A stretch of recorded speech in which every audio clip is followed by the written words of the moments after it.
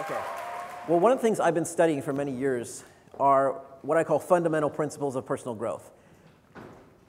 It's been one of my privileges in getting lots and lots of feedback from people through my website about what growth experiences they've been having and what struggles they've been having as well. And over a period of years, I began to see really strange patterns happen. Like I'd write an article about improving your finances, and somebody would send me feedback and say, that was a really great article. It really helped me with this relationship problem I was having. And I thought, that's kind of strange. And then I'd write an article about health, and somebody would tell me how much it helped them in business. And I thought, what? What's going on here?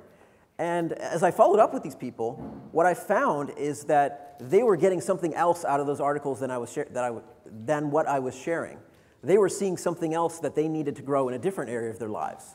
And that got me really curious. And so I started asking the question, well, what is that? What was that more general principle? Because then if I could figure out what the more general principle was, I could write articles that could help people not just with their health, but with their finances and their relationships and career development, spiritual development, all across the board.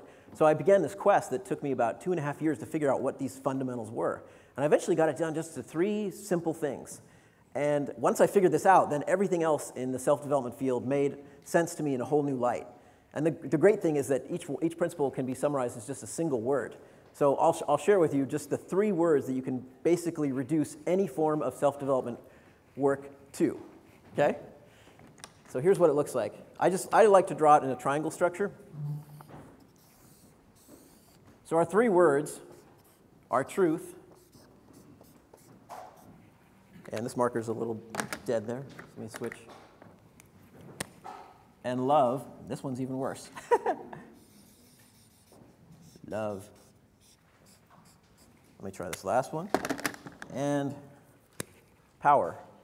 There we go.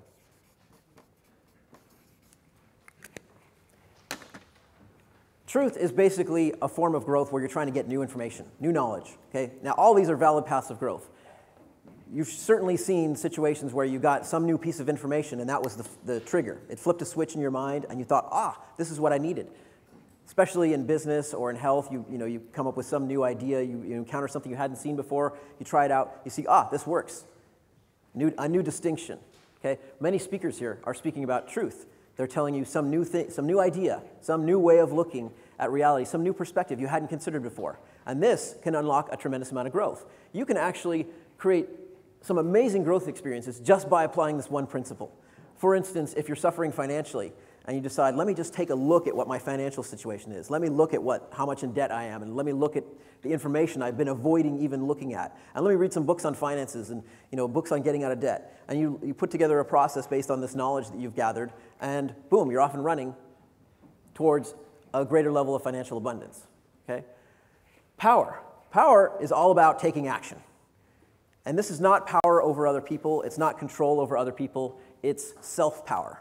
It's you being able to create the reality that you desire. You creating the lifestyle that you wish to experience. Okay, many speakers here also talk about power. Now, the most overlooked principle of personal growth that I see again and again and again, especially in the self-development workshop environment, is love.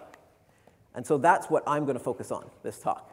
So because this is a rather different principle than most people are used to applying, it may take a little while to get into this mindset of thinking in terms of this principle. So let me first explain what it is.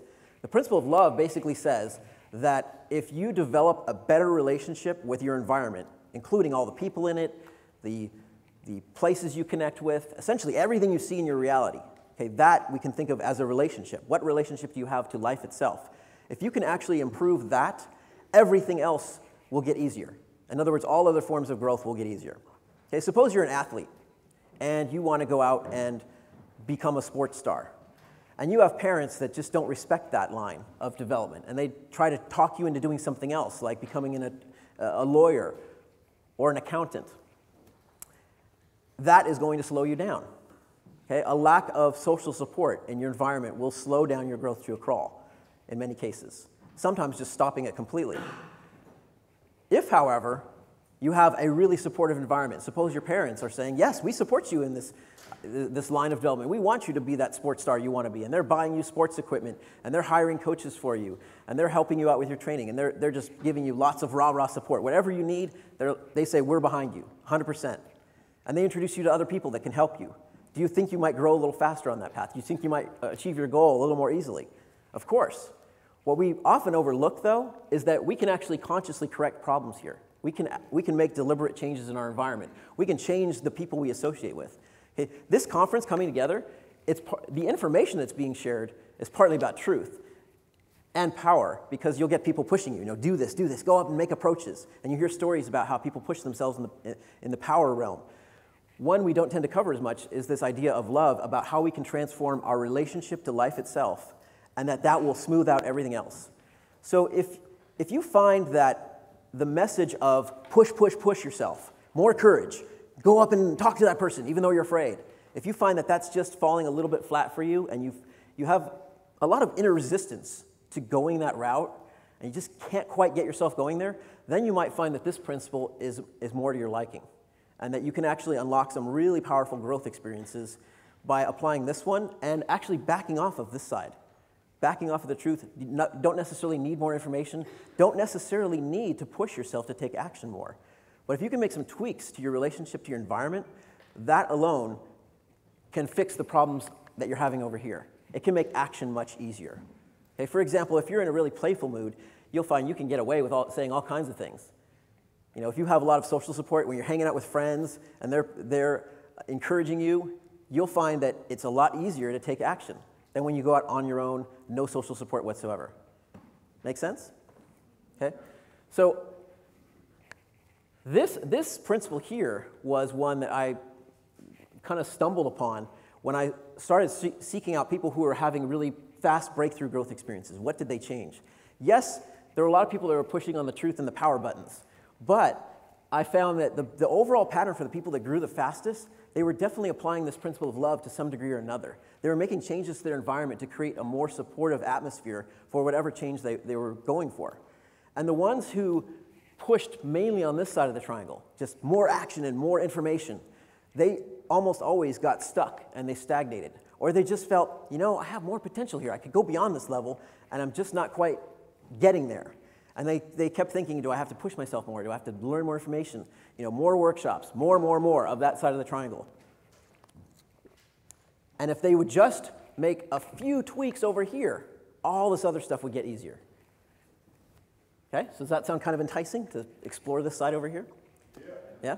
Okay, good.